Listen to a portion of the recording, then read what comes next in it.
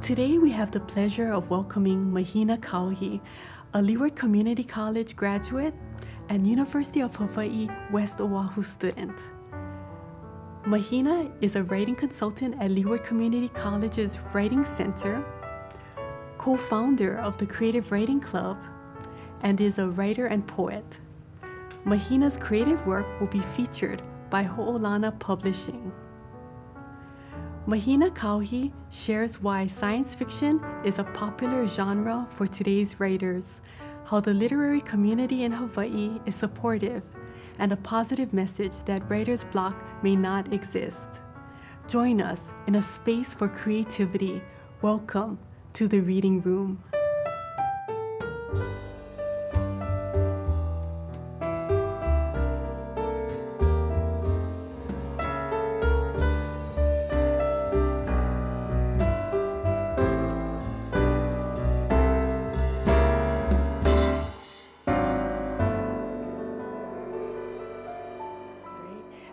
You have a lot of characters and their setting is in Hawaii. Mm-hmm. Yeah. How would you describe your work? What do you write about? That's a great question. I think I tend towards writing about moving a lot. So my family moved around a lot of transitional stages, a lot of transitory periods. So I end up writing about what upheaval feels like a lot. And I've also been able to acquaint myself with different areas around the island. So just understanding the different character essences of each setting and the different economic and social and financial things that play into where people live has been a big topic in my writing. I also grew up in a really religious community, so I love exploring religion in my writing as well. Oh, that's so great. I noticed that you have a lot of influences in your work. Mm-hmm. So do you have any authors or any specific events that influences your work? I have an author that I really admire. She's a Hawaiian Jewish author. Her name is T. Kira Madden, and she wrote the memoir, Long Live the Tribe of Fatherless Girls. When I read that a few years ago, it was really profound. It also kind of showed me what memoir can be. It's a little bit, when I thought of memoir before an autobiography, I always thought about things being linear, but that is not how memory functions. And that's also not how writing has to function. So that really helped me understand not only what creative nonfiction can be, or what memoir can be, but also what writing in general can be. Wow, I love how the way you say that you think of the various genres, and your different approaches to those genres. And I know you're an amazing poet, but you write fiction, short stories. And I was wondering, do you have or do you have a favorite poem or story? So I have a piece that I worked on throughout my previous semester. It's called Extinction. It's a creative fiction piece about a boy named Archie whose twin brother dies. And when they're little, they're both huge dinosaur fans, as kids can be, especially as boys, they really love dinosaurs. And when his brother passes away, he passes away pretty young. I filter Archie's grief through the metaphor of the mass extinction event. So I try to juxtapose the idea of grief being this huge, fiery moment where the world is it changes in that immediate, it changes immediately. And then also how the mass extinction event lasted a long time. So when the meteor hits the earth, it throws up a bunch of soil into the sky, and then photosynthesis stops. And then because photosynthesis stopped, plants aren't thriving, the animals aren't thriving, and then everything slowly dies. And I was thinking about how grief can be like that. It's a huge moment, but it's also so long. And that's kind of what that piece centers upon. Wow, that's amazing. Do you mind reading some of your work? Yeah, of course. Throughout this piece, I kind of put scenes of Archie's life and what he's dealing with his grief. And then I also insert information about the extinction event. So this is a paragraph about the mass extinction event. So, American physicist Louis Alvarez theorized that the mass extinction event, also known as the KPG extinction, was caused by an asteroid colliding with the Earth. It slammed through layers of metamorphic rock, growling through rigid beds of sediment and melting boulders as it bent the world around its hellish body. The impact thrust thick clouds of rock into the sky that blackened the atmosphere. The stars that shone with the promise of eternity blinked out like lights going off in a building. The temperatures sank. Photosynthesis stopped, and the plants died, and then all the animals died too. It's a myth that the mass extinction event, the mass extinction of the dinosaurs, was a vivid pyrolytic moment. It lasted thousands of years, that slow death in the dark. And that's kind of like one of the excerpts from that piece. Oh, that's amazing. I know like there's a lot of scientific references in your work. Do you I know a lot of times we try to be authentic, you know, in our stories, and a lot of times to have that authenticity, we have research. Well, what is your process as you learn more about your topic as you write? So when it comes to writing, I usually approach research topics in two ways. So I'll approach it from a like systemic standpoint. So what are the big factors that go into this event, like my story? So this is where I start looking at like economy. This is where I start looking at like the social issues that impact the characters. This is where I look at the setting. This is where I look about like the scientific research that goes into like the mass extinction, for example. And then after I finish like doing the big research and looking at the factors as they relate to like huge moving pieces, I start looking at individual characters and how people like process things on their own. So for this piece, for example, I'm doing research on because I'm not a scientist, I did not know that much about the extinction of the dinosaurs before this.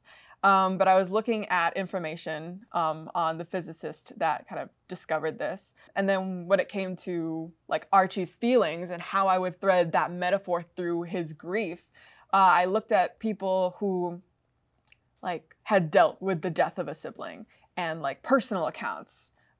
This is where like my love of memoir kind of comes into play. I love seeing people render the things that they've gone through, because when it comes to accuracy and like what people feel, I think the personal accounts are best versus like a more kind of distant academic approach. But yeah, so that's kind of how I approach things. Big things, and then how like personal accounts and how they affect individuals. Wow. I love how you mentioned it's grounded in research, but then you also have that personal aspect of it, and it's very human in your stories. And I was wondering, you know, we talked about research and authenticity, but I know you also write in not only standard English, but Olelo Hawaiʻi, right? And also Hawaii Creole English or Pidgin, right? How do you keep authenticity within the languages? When it comes to Olelo and also Hawaiian Creole or like Pidgin, I tend to write characters from what I know. So I try to be as true to myself, especially in creative like nonfiction pieces. I want to reflect the language that I've been given, the language that I can share. But there are definitely experiences outside of myself. Like I'm not fluent in Olelo. So when I write characters, even if they're not speaking Olelo Hawaiʻi in their in the piece, I still want to reflect the experience of someone who can and does. And so language is not just like how you're using the words, but also like the culture and the personality that comes as a result of implementing that language and using it every day. So I try to take that into consideration when I'm like writing anyone, but also especially writing like authentically. Oh, I like how you mentioned it's important in representation and making sure that it's accurate, you know, for the reader to experience. And yeah, you know, I noticed you also mentioned that you also talk about personal experiences. And I know, like, you know, we always ask authors, you know, is there something that you would write about and also what you wouldn't write about? So is there something that you would not really write about? I think when it comes to things that I would not write about, it's experiences that I don't feel I fully processed. I know that writing can be a tool by which to process things, but sometimes that writing is just personal. Sometimes it's journal writing. Sometimes it's just a short story that you kind of build yourself to work things out. So when it comes to what I would write about, I think I'd write about anything. Whether or not I'd disclose it is a different story. There are also issues that I feel as though even if I've experienced them, I don't feel equipped to present them in a way that feels fair, or like takes into account other people's experiences. So even being cognizant of that, the idea that I don't have the full scope or the equipment or the tools to address those things confidently and with enough grace and generosity where I am taking other people's perspectives into account, I will usually not write about that. I love how you try to represent fairly, you know, your stories. And there's also that question and that difference between writing for expression versus writing for publication. And it's okay to write for expression, and publication you can think of later, you know, whether or not the audience is just for you and to release it, or for everyone to see. You know, that's amazing. I was wondering, because I know you have experience, right? Teaching writing, helping students with their writing as well. What is your writing process when you come up either with a story or a poem? Is it different depending on what type of writing you have, and what is your process? Yeah, so I really like earlier how you talked a little bit about poetry and also like short fiction. With poetry, I feel as though I really admire poets. I also admire songwriters because they have to be very succinct. So when it comes to poetry, I think about it like gem cutting. You have to be very, very close to the verse, and very, very close in the lines. When it comes to like novella or like short fiction, I tend to compare it more to like sculpture, or maybe like marble sculpture. So you'll have a bunch of marble, and then you just have to take the chisel, and after a long, long time, you'll have something. Eventually, you'll have something.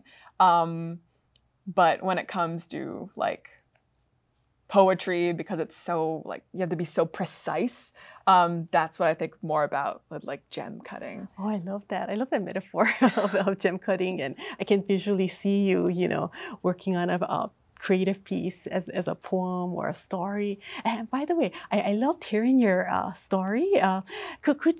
Do you have another one that you could share with us? Yes. Okay. Thank you so much for asking. I have a creative nonfiction piece called The Violent Miracle. It talks about my time like growing up in Wahiawa. We moved around a lot. We were kind of unsure about what our housing was going to look like. And so I would often talk to my dad, or my dad would talk to us about like, you know, praying and being religious and like keeping faith so that something good would happen to us. And throughout the story, there is a time where like this giant bulldog comes down the mountain while I'm walking my dogs. And I am so scared because it's this giant bulldog and I have nothing to defend myself. I'm like 16 years old. And I'm like, okay, well, please, I don't want to have to deal with this. I don't know what to do. So like I pray. And then this car comes out of nowhere and it smears the dog like across the road.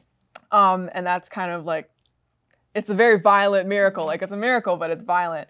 And so this piece kind of explores a little bit about what it means to be in like very like despairing situations and what kind of things need to happen or what kind of things need to come to pass to get out of them. So this like is an excerpt from here.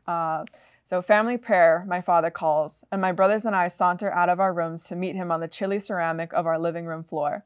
My mother, smelling lightly of garlic powder and dust and sweat, dusts flecks of chopped vegetables from her apron and folds her arms. My brothers and I follow suit. Who would like to give the prayer? My father looks from face to sheepish face and sees no volunteers. He grunts, then I'll say it. When we gather in a circle like this, we pray for miracles. 8-hour workdays, a key to unshackle us from debt, another month without eviction, Christmas presents. Most of all, we pray for eyes to see and ears to hear the Lord's guidance in our lives. My father is the patron saint of Uber drivers and McDonald's parking lot dinners. He is an intercessor on our sinful behalf, communing with God about our electricity bill. How will we pay? My mother frets, shivering with unbelief. My father explains to me, often, that doubt is her greatest flaw. I inherited her gender. I do not want to inherit her other shortcomings, though I am beginning to question my father's judgment. He bows his head and says, I won't know until it happens, but we will pay. I am terrified by his faith. It emphasizes the meagerness of my own. And that, oh, yeah. I'm so glad that you mentioned faith, and I was wondering, do you tend to, because I know there's a lot of writers where a lot of times they use their knowledge of their religion, and they have that as either a theme or a topic that their characters kind of use. Do you do that in your work, and is that something that you like to do? Yeah, so I do like writing about religion from different perspectives. So people who have been, or like characters who have been in religion for a really long time, characters who maybe carry it for like their parents' sake, characters who carry it for their children's sake, people who are bound to religion through their families, people who like find comfort and guidance through it. So I like kind of measuring all these different perspectives. I did grow up uniquely Christian, so I do have like a Christian perspective versus like so many other different religions, and there's like such a diversity, and that's kind of how I approach my writing. Yeah, religion in my writing. Yeah, because I know like we were talking about, there's a lot of writers who do include religion, in their writing, and how the characters relate to that religion as well. So it's like, wow, very interesting, and a lot of thought-provoking themes can come out of that as well. Yeah. Wow.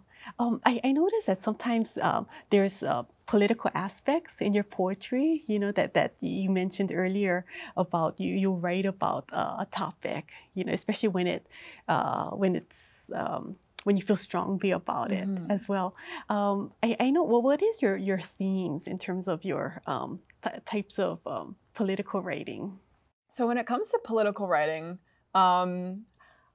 I think that everything kind of affects each other. So like class, where you feel you belong, like ethnically, race, faith, religion. And I guess one example would be like, I have a character and they are called to like observe the Sabbath essentially. So they shouldn't do anything that's like not related to church. But because of like how they're doing economically, they can't afford to like honor like the Sabbath as they might, like as others might. So I think it also like discusses, a lot of my political writing kind of discusses the intersections of like class and culture and like faith, and what it means to be able to perform correctly in those spheres. Also, a lot of political writing is like queer, so I try to incorporate that into my writing as well. In like various different ways. Yeah, because I know, like I know you mentioned I noticed that there was a sci-fi kind of nature in your first, about like the meteor and like a type of a reality. Yeah.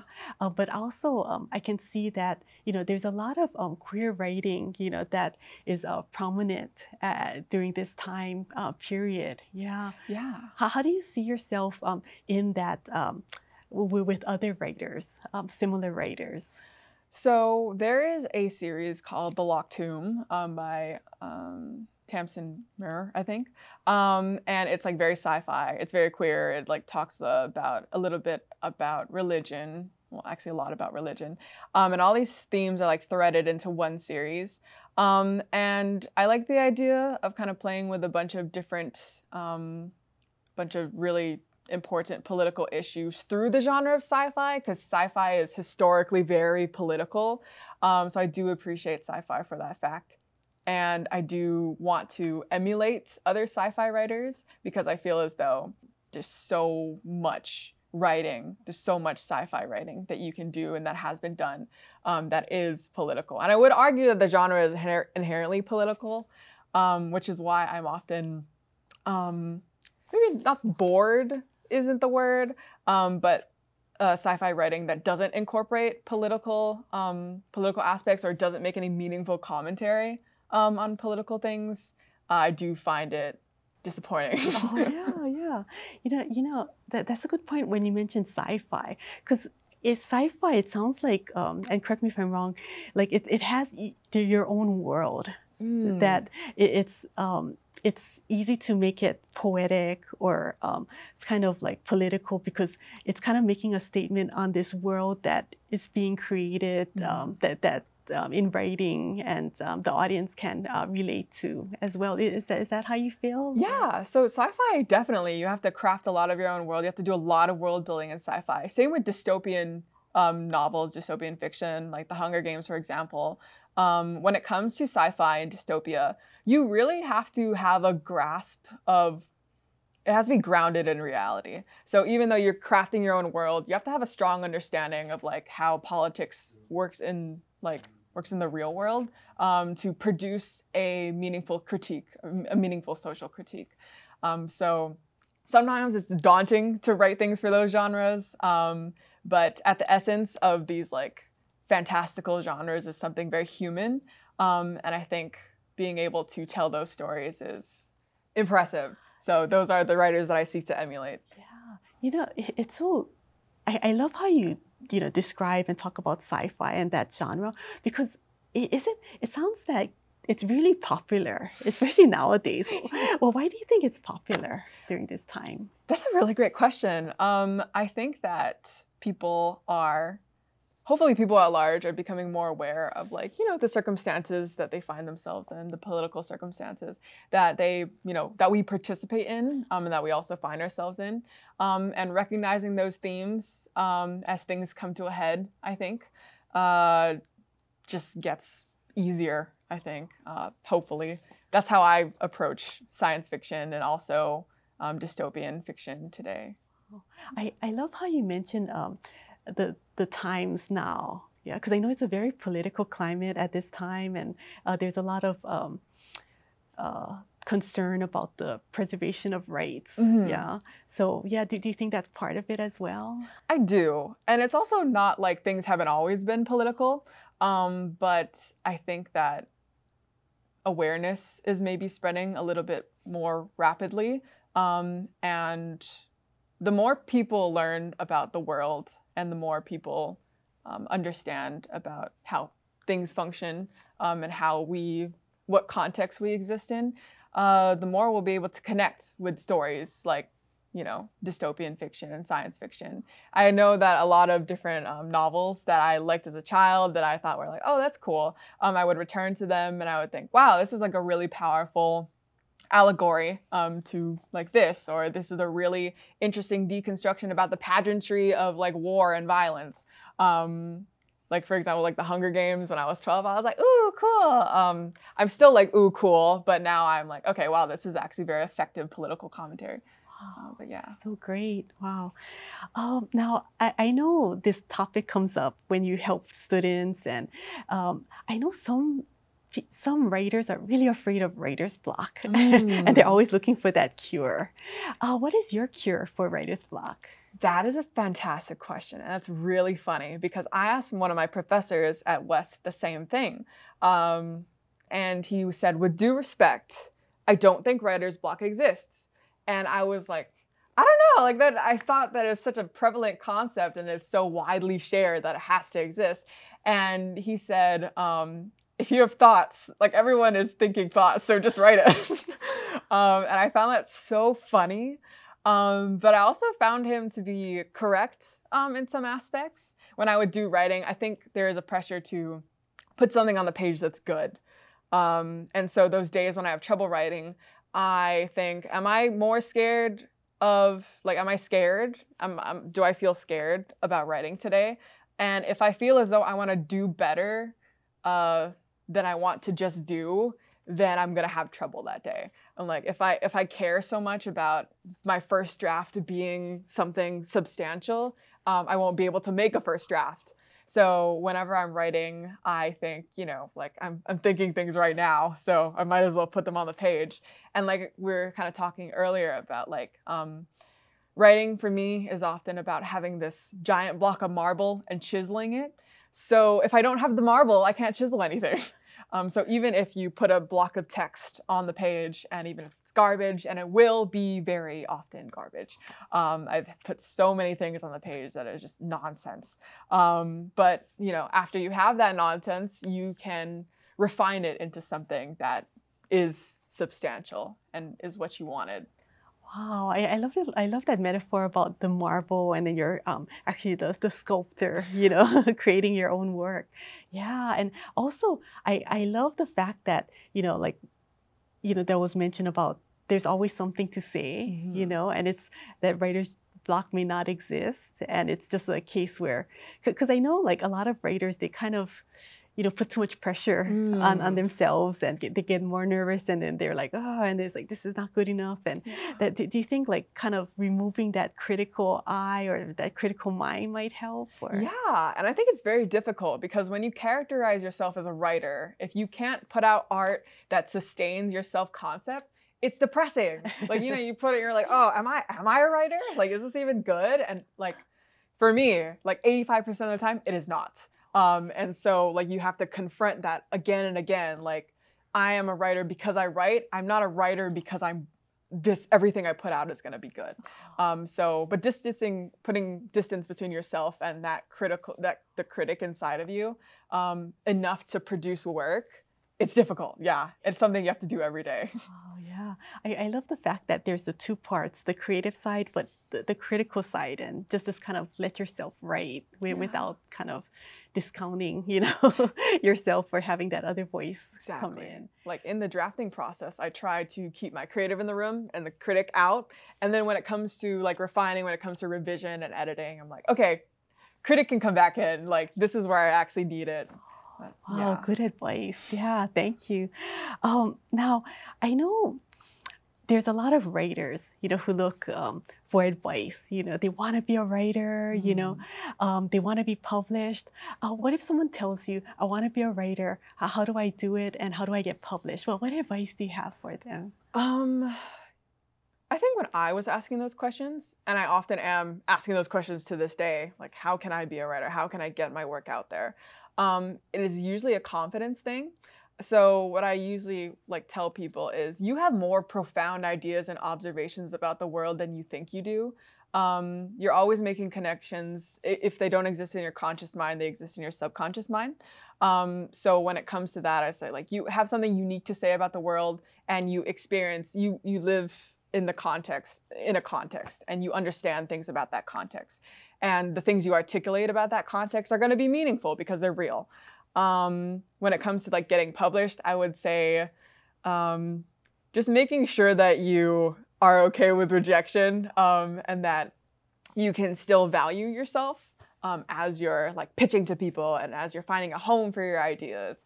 And it is largely about the home for your ideas. So when you're looking at publications, like, does this organization represent things that I would like to be a part of? Like, do they speak to maybe politics that I feel strongly about?